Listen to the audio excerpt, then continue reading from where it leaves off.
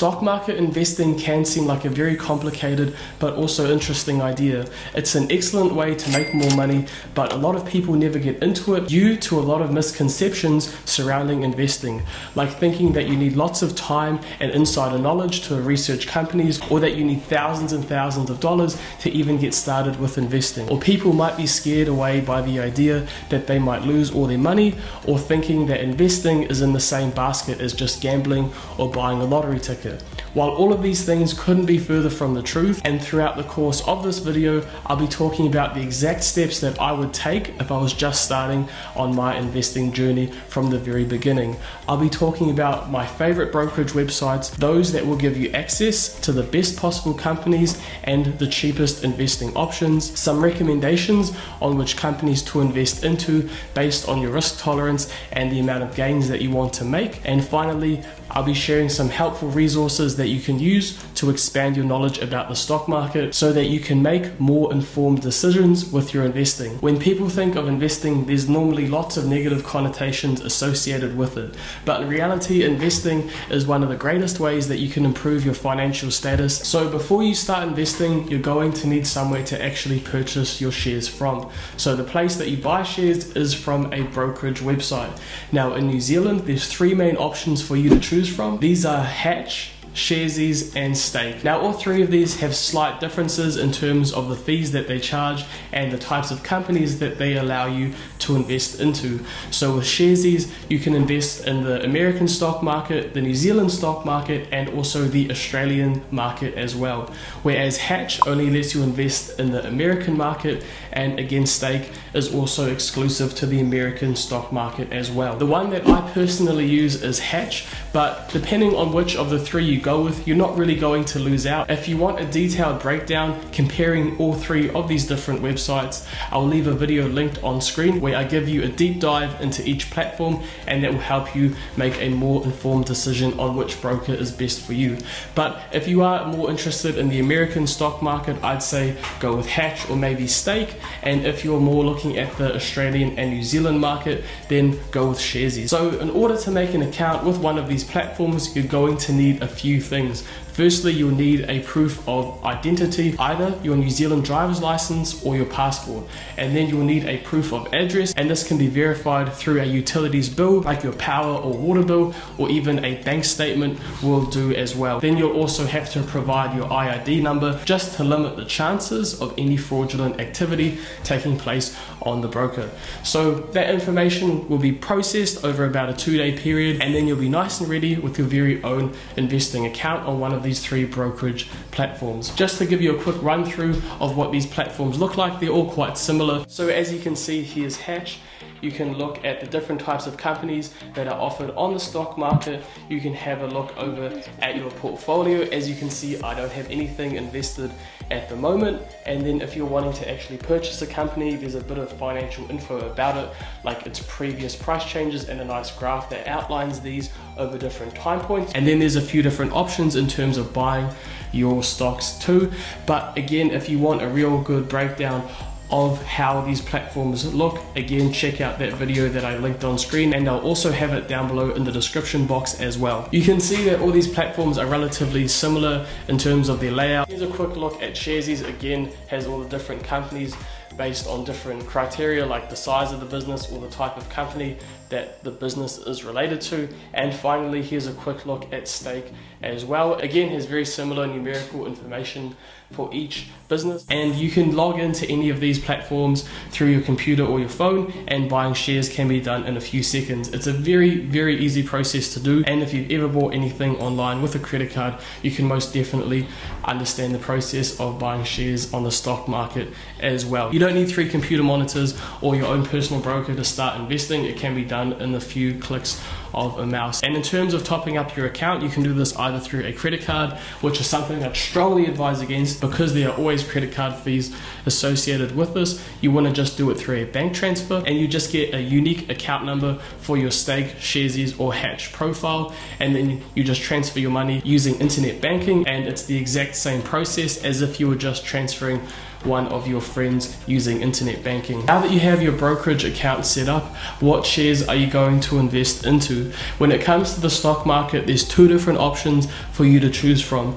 First of all, there's ETFs or exchange traded funds, and then there's individual companies. So starting with ETFs, these are quite common and something that you may have heard of. And essentially an ETF is just an investment vehicle made up of multiple different companies that has a particular goal. So what does that actually mean? Well, there's ETFs that might track a specific commodity in the market like gold or silver, or a specific sector like healthcare or new and innovative companies. So in terms of healthcare, there's the ARC Genomic Revolution ETF, which is made up of new and innovative healthcare related technologies. And then the ARC Innovation ETF is, as the name would describe, made up of different innovative companies like Tesla, Square and Roku. Businesses looking at renewable energy or contactless credit card payments that are not the same as a conventional bank. And also some ETFs might track the specific performance of an overall country's stock market. So one of the most notable is the S&P 500.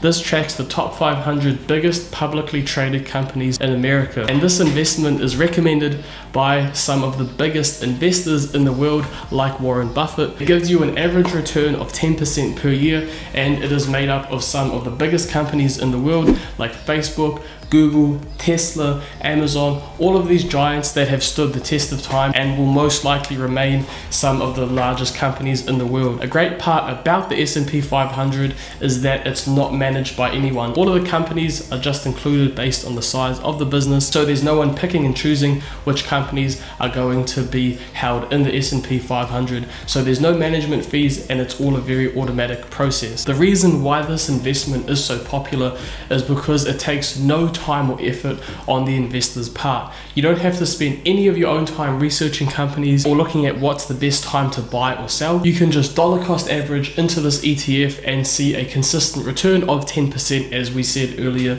in the video. And dollar cost averaging is just investing a consistent amount of money no matter what the market is doing. If it's going up or down, you might put in $50 to $100 a week, month after month, year after year, always adding no matter what the market is doing. And if you do this consistently for several years at a time, the returns can be staggering. If you look at this compound interest calculator, you can see that if you put in $400 a month, which is just $100 a week, for a period of 33 years at an average return of 10%, you will make over $1 million. So you can see the power of compounding and how useful this investment can be. And if you're just getting into investing, I'd say that the S&P 500 is a great starting point for you. The second option that you have is putting your money into individual stocks. So with this, you're going to need to spend some time researching the business so you can make sure that it's actually going to be a profitable and worthwhile investment. So there's a few criteria that you can look at when it comes to selecting a company and picking out if it's actually going to be a worthwhile investment for you. Now, these criteria are based on Warren Buffett's investing principles, and there's quite a bit to cover in regards to this, so it'll make the video far too long if I talk about all of them. So I'll leave a video down below in the description from another channel that will give you a detailed breakdown of all of Warren Buffett's criteria for picking an individual company. So in terms of picking between individual companies or exchange traded funds, it basically depends on how much risk you're willing to take with your money. With ETFs, your money is spread out amongst multiple companies that make up that ETF. For example, with the S&P 500, your money will be spread out amongst all 500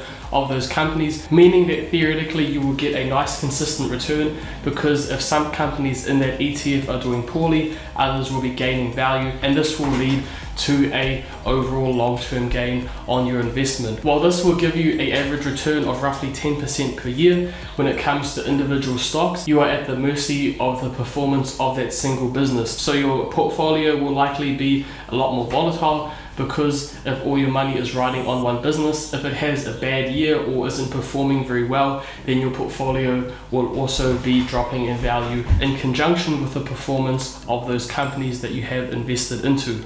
But with individual businesses, you can get a far higher return. Traditionally, it's believed that you will get a 15% return from individual businesses, but there can be some which can far exceed this. The return could be anywhere from 15 to 900% depending on which company you invest invest into. Just looking at Tesla, which has gone up over 2,000% in the past few years. So again, it's not a hard and fast rule on how much money you will make from an individual business, but again, it's all based upon your research and the findings that you make from it. The third thing that I would do if I was just starting on my investing journey is listening to a book called Rich Dad, Poor Dad. This has completely changed my outlook on money and has greatly improved my spending habits. If you're into investing overall, you'll be more interested in money, so this is a great book to get you started, an excellent way to actually digest the information in the book. If you don't have a lot of time in your day to actually sit down and read it, you can get a free copy on Audible. When you first sign up and make an account, it'll give you 1 credit, which essentially means you can buy 1 book for free. So then you can download Rich Dad, Poor Dad for free and just play it in your car when you're, say, driving to work, and then you don't have to set aside any of your time to actually listen to the book. This is a strategy that I personally use. I'm always listening to new audiobooks about investing in the stock market, and I just play them while I'm driving to work. So then it's a very easy strategy, and I don't have to physically set any time aside to actually read the book. And you don't really do much in your car anyway when you're driving around, except maybe listen to the radio or play some music too. So making that a productive part of your day while consuming some information from an audiobook is a great strategy that I personally started to use. Rich Dad, Poor Dad is something I'd recommend for anyone who's interested in investing or making more money, and made me feel a lot more in control of my money as well. It helped me understand the idea that money isn't just made to be spent on material things, and just because you have more money doesn't necessarily mean it's going to solve anything for you, especially if all you think about is just spending your money once you have it, buying bigger and better things, and just really leading a lifestyle that's more about consumption instead of using your money productively. Number 4 is start allocating about 10% of your weekly income towards investing. While that might sound like a lot in the beginning, this is a great benchmark to have, and if you can't quite do 10% per week, just start with maybe 5% and then work your way up to that 10% mark. Personally, I invest about 25 to 30% of my weekly income into the stock market, but that's something you can work towards over time depending on what financial situation that you have. The most important thing is that you start investing a portion of your weekly income consistently and making it a habit of yours. Once you start putting your money into the market, you'll naturally become more interested in doing it, because the more money that you have invested, the greater the return you can make from it. Making 10% on $1,000 versus 10% on $10,000 is a lot more, and you'll start thinking of your money as an asset that you can use to generate more income for yourself, instead of just thinking about money as something to be spent on new cars or clothes.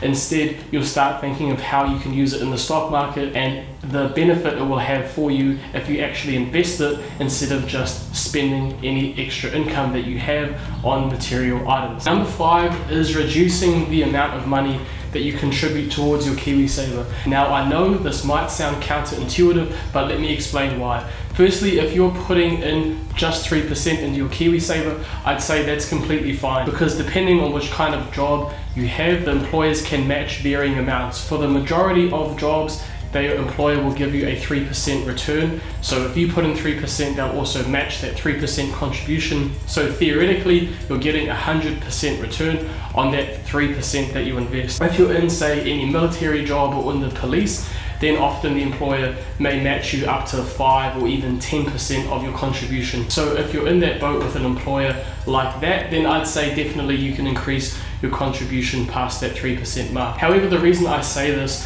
is because a lot of people don't really think about investing, because they just have the mindset that, oh, I'm putting my money into my KiwiSaver and that's all the investing that I'll do. I don't have the time or the money or the understanding to invest in the stock market. Whereas from all the examples I've given in this video, they couldn't be further from the truth, and doing your own investing is very straightforward and very risk-free depending on where you put your money. So if you reduce that dependency on your KiwiSaver and think about how much money that you yourself could make if you were dictating where your money would go or where it's invested, and how much better off you'd be if you actually did the investing on your own. Because that return of over $1 million over the 33-year period that I gave earlier in the video is something that has no way of being matched from a KiwiSaver scheme. You don't have to think that you'll be better off just leaving it to someone in a KiwiSaver scheme, you know, a mutual fund manager that theoretically has lots of knowledge and experience in the stock market doesn't necessarily mean that they are going to make you a better return. So don't count yourself out and just rely purely on your KiwiSaver for your retirement or for your investing purposes. If you want a complete guide and my personal opinion on KiwiSaver, from which provider is the best, how much should you contribute, and which funds should you allocate your money to, check this video out on screen and it will give you a complete step-by-step guide on how to maximize your KiwiSaver and get the best out of it.